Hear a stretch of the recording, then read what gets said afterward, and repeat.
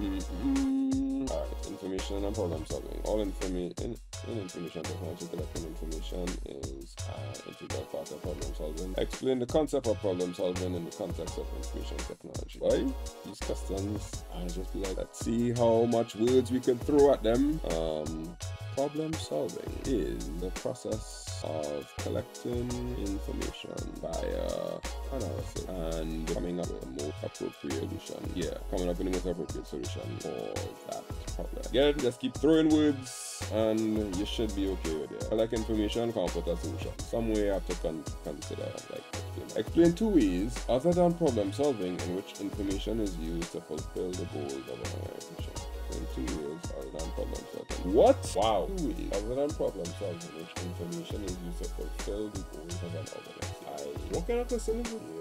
Yeah. Okay, there's 28 things. Wow, I happen to have the answers for other than problem solving. Alright. I think what they want you to see is decision making, because when you get a lot of information, you have to take the information and make decisions about it, right? Yeah. And everything centered around decision making. Let me put enhancements to the organization. Enhancing services. Yeah. Alright.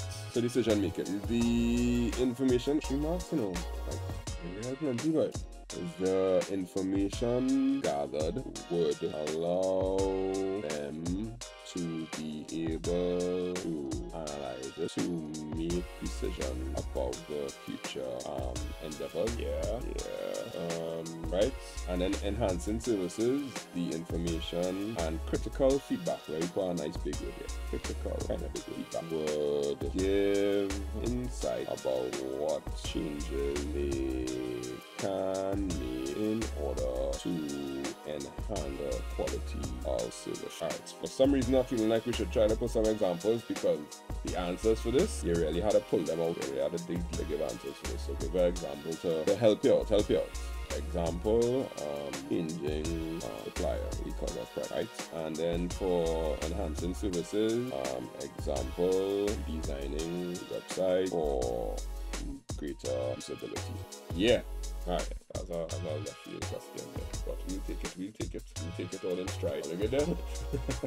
Alright, the mortgage department of a bank calculates the monthly payments of customers based on the amount of money borrowed from the following list. Complete table below by specifying 3 cosmetic, desirable, and 3 essential. Oh, just keep on easy stuff. We're trying to do the mortgage department of a bank. They're trying to calculate your monthly payment and the amount of money borrowed. They're trying to calculate your monthly payment. Easy. The essential things that you need, clearly, you need the name of the customer. Don't put them in, like right here. Name of customer, essential. Current contact information, desirable. Medical records, like, why do I need the medical records? Not really. Maybe I might need it just in case I know, like, if you're going on, if you have a terminal disease, you might be able to pay a mortgage, so that's desirable. Model of house selected. That will definitely be essential. Yeah. Date of birth. Do I need a date of birth to calculate the mortgage? Yeah, I need to know how long I'm giving the mortgage for. Date of birth. Calculate the monthly payments of customers based on the amount of money borrowed. Oh, no. I don't need a date of birth. Maybe I need a date of birth. Alright, I put date of birth under cosmetic card. You don't really need that to do the calculation. The calculation can happen without that. Customer's picture. That's desirable. I really need a picture. Preferred location. I feel they would need the data birth, and I'll change the data birth to desirable, because if once you pass 60, you wouldn't be able to work again to pay a mortgage. So if they know your data birth and they can't give you a 30-year mortgage if you're already 50 years old, that'll be kind of affordable. Data birth will be desirable. Preferred location. What will be the point of getting the preferred location from pricing? Yeah. Alright, we'll get our desirable. Boy, the contact information. Right now I'm trying to figure out what's the cosmetic things, because everything they're looking either essential or desirable. And the salary of the customer, you need that. No. Do I need it? If I'm gonna calculate your monthly payment, I'll need to know how much money you're working for, so that I could tell you if you could get it or not. No. They say they calculate it based on the amount of money borrowed, so it doesn't matter. They just calculate how much based on the amount of money borrowed. Alright, so salary of the customer is cosmetic. Size of family, cosmetic. They don't really need to know that. Cost of house, they don't need to know the cost of the house either, because they just need to know the amount of money borrowed. So cost of house is cosmetic too. Yeah, you have some fluidity with the picture. The picture could be cosmetic too. Although if they want to run you down for the money, you need to have the picture, so it's desirable to have that model of the house. Why would the model of the house be essential. The model of the house not gonna be essential because they just want to know the amount based on the amount of money borrowed. I feel the model of the house will be cosmetic, and the model of the house doesn't matter because all they want to know is the amount of money you borrowed and how much payments you have to give back. But then it will only have 2 essential things. Right now it only have 2 essential things, and we need to have 3. Alright, so let's put current contact information as essential, because if we don't get your contact information and you don't pay us, we have to contact you to get the money. So the name of the customer, the contact information, and I needed something. Well, basically it says you're calculating their monthly payments. You're not telling them if they qualify or not, All you're doing is you're checking to see, alright, how much money you want to borrow, this is how much money you're going to have to pay. After that, when you want to check to see if they qualify, then you will need their salary. Alright, so if the bank calculating the amount of money that you had to pay based on the amount of money borrowed, right? All they need to know is, alright, what you want to borrow $5 million, this is how much you're going to have to pay. That's all they need so far, because they just want to calculate the amount of monthly payments. So they'll say, for this house, you have to pay $6,000 a month. They don't need their salary to do that. They just need to know how much money you want to get. Yeah, that's the problem. Like, plenty students ain't gonna know about how mortgages work now, because big people don't know how mortgages work. So this question is a trap. Is a big, heavy trap. So let's look at the words again. Get real clear. They want to calculate monthly payments based on the amount of money you want to borrow. So they need to calculate the monthly payments based on the amount of. That's the problem. They ain't saying that they are approving the loan or anything, because if they were approving it, then they would need to contact you and all that kind of stuff. But the bank just wants to calculate monthly payments. What do I need? What is essential for me to calculate the monthly payment? In order for me to calculate the monthly payments, I need to know the amount of money that you're going to borrow. The amount of money that you're going to borrow is going to be definitely linked to the type of house selected. So that's essential. I need your contact information, because I can't not get your contact information, and I can't not get your name. Yeah, that's true. Salary of the customer would be essential. Right? Then what is the next cosmetic one? The preferred location would be cosmetic. Alright, so I'll put the preferred location as cosmetic. I'll change the salary to essential. And alright, let's start this over. Alright, so let's take it from the top. In order for me to calculate the monthly payment, the amount of money borrowed. The amount of money that you need to borrow will be determined by the house that you get. So the house that you get will determine the amount of money that you have to borrow. So therefore, the model of the house that you get is essential, because that will determine the amount of money that you borrow. The location of the house is in, that will determine the amount of money also, because it will have a particular price, or a particular price depending on where you are. And then what else is going to determine the price of the house? Because on that, what is going to determine the price? The cost of the house. Yes, right. That's essential. That's going that will deal with this part here. The amount of money that you have to borrow. The only way we'll know the amount of money that you have to borrow is if we know the model of the house, the location of the house, and the cost of the house. That will give you like a final cost. To be like, okay, this house costs so much because this is the model that you chose, this is the location that it's in, and this is the price that it's supposed to go at. Cool. Those things essential. Now we figure out the amount of money that they want to borrow. Now we're trying to figure out the monthly payments. What will be desirable to be able to get these monthly payments? When the people have to make their monthly payments, what do they have to do? We need to be able to get their information from them. So we will need their contact information, or we have to get a monthly payment from them. We'll need a picture, because if they don't pay, we need to be able to know who didn't pay, and we could run them down. And what else would be a problem for monthly payment? The salary of the customer. Yeah, the salary of the customer will definitely be desirable, because we have to know your salary to know if you could pay. Good. Everything else will be cosmetic. Wait, name of customer's picture, desirable to name of customer's picture, contact information, salary of customer. Yeah. Alright, so let's see what is cosmetic. Date of birth. We're not trying to figure out how long you're going to pay for, so even though, yeah, date of birth, we're not figuring out, so that's cosmetic. Medical records, cosmetic. We don't need to know that for us to be able to get the monthly payment. Size of family, cosmetic too. Alright, I realize it, although I'm positive that there would be a lot of argument and discussion about it amongst examiners to determine what is the correct answer, because I watching the answers that they have here for CXC, and it's not this, but I would argue that, yeah. Alright, so essential is model of house. I'll tell you which ones you could swap. You could swap if you have an app, right? Model of house, preferred location. But this be the issue I have a lot with some of these questions. They expect and knowledge of so many different things without giving the context could have been a lot closer, could have given a lot more context so that you're able to choose better.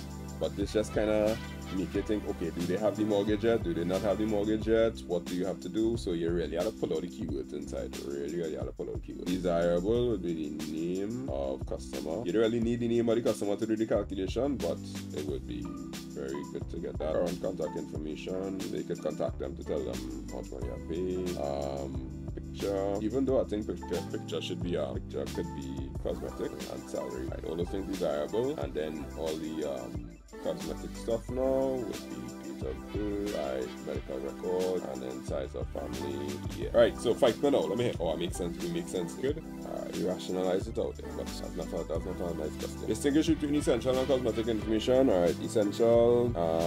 You cannot solve the problem without cosmetic.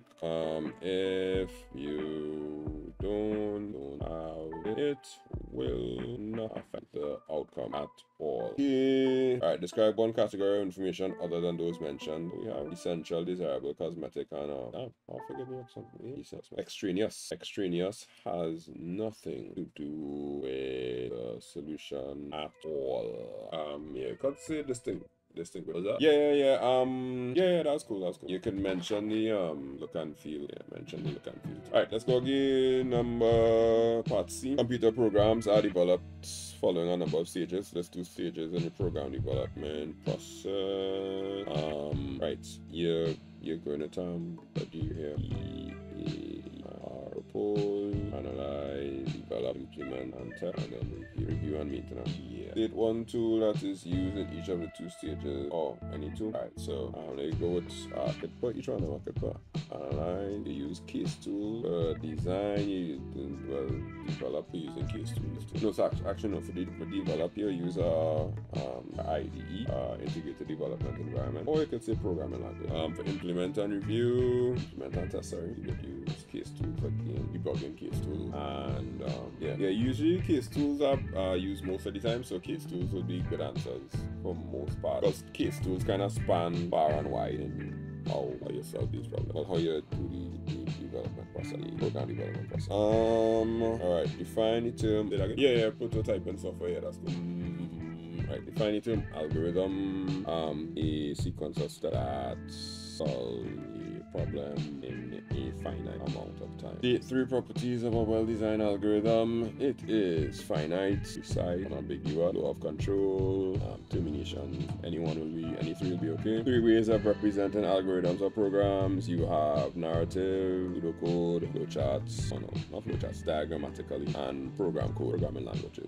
Well, you're a big boy now, so there are different diagrams besides flowcharts. You have data flow diagrams, you have flowcharts, you have all sorts of different diagrams, so diagrammatically is the more correct. Right, they might give it, I don't know, explain the relationship between an algorithm and a program.